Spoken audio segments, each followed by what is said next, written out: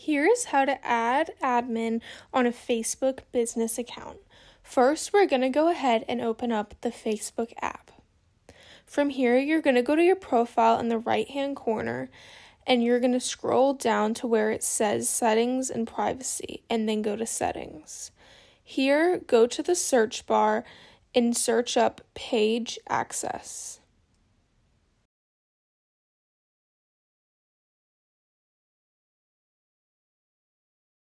From here, you can press Add New to people who can have access.